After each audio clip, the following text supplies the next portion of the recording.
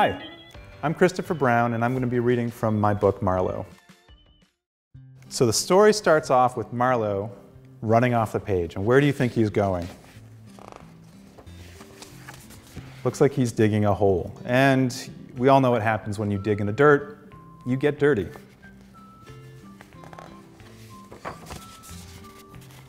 So there's Marlo, poking his head out of the hole. He's got a flower on his head, and he's got a lot of dirt all over him. On Tuesday morning, Marlo's owner said, "Marlo, you're a mess." Marlo knew what that meant, a bath. Marlo really didn't like baths, and you can see he looks pretty sad right there. Luckily, he had Duck to keep him company. So you can see that Marlo is there hugging his rubber duck. Everything should be just fine, right? It looks like a gigantic wave is sweeping Marlo and his duck away. And can you see what's happening to Duck? Duck is flying off the bathtub and straight into the water. Now, this is where I need your help finding Duck. You can see Duck is right there. You can see Marlo's looking after Duck, and all these other fish are watching Duck sink below the waves. What is Marlo going to do? And there he is, diving underwater in his scuba gear, going after Duck. But there's a lot of yellow fish, and rubber duck is yellow. Can you help find Duck? That's right, he's right there, hiding in the fish. And I also want you guys to keep an eye out for a hermit crab. Hermit crabs live in their shells, and we can see this little hermit crab right here losing his shell. So he's losing his home. And I'm gonna guess that he's gonna have to find a new home throughout the story. So keep an eye open for him as well. So there's Marlo in the bright coral looking for Duck. And there's Duck hiding behind the coral. And there's the hermit crab with a very small shell, which he's not going to fit into. Oh, now that is a gigantic jellyfish. Can you see how small Marlo is next to that jellyfish? And so there's a hermit crab inside a jellyfish, which that's not going to work as a home. And there's Duck, all the way on the other side of that gigantic jellyfish. So the search continues. Now this is a very, very busy spot right now.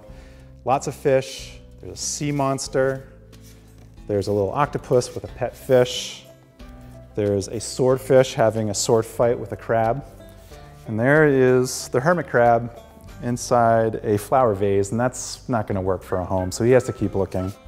And there's the Duck. And there's Marlo up in the corner. He's still looking for the Duck, and can you see what's creeping up behind him? It looks like tentacles. And it's a gigantic octopus, and it looks friendly, so I don't think Marlo's in trouble. There's Marlo searching for his Duck. Got a funny looking fish right there. And there's the Duck hiding behind some coral. And there is the hermit crab wearing a glove, and that's not going to work for a home, so he has to keep looking.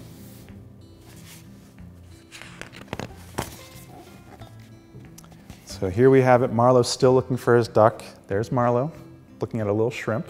It's cute, but that's not the Duck. So we have the Duck right there, hiding in some barnacles. We've got the hermit crab right there wearing Santa's hat, but that's not going to work for a home, so they have to keep on looking. It looks like there is a gigantic prehistoric shark. There's Marlo, he's tiny, and there's that gigantic shark. You can see the hermit crab, he's a tiny little guy right there, and all the way on the other side is Duck hiding behind the shark. So the shark looks hungry. Doesn't bode well for Marlo. Let's see what happens.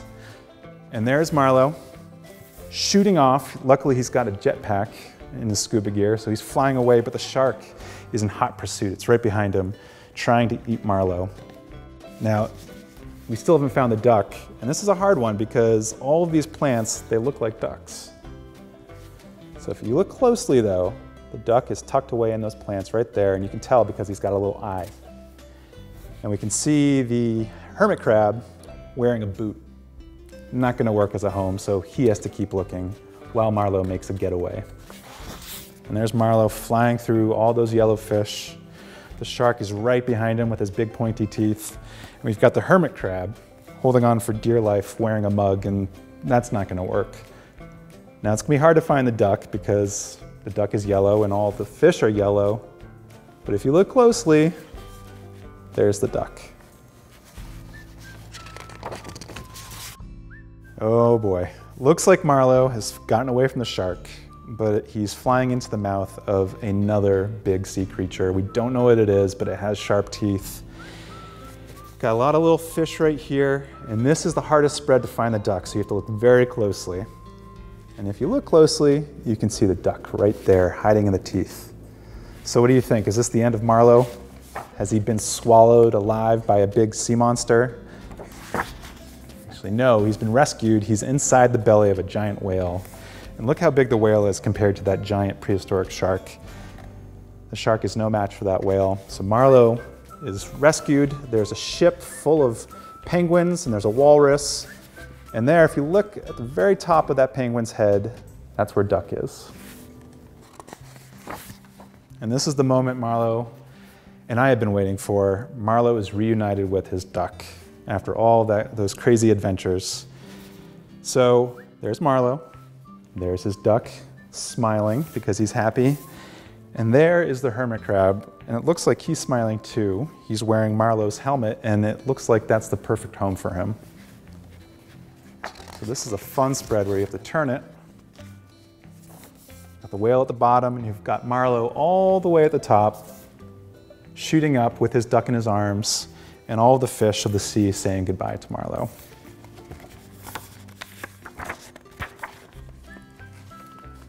Marlo, it's time to get out of the bath.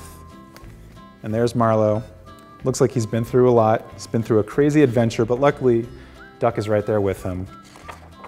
And they get out of the bath, and they're together.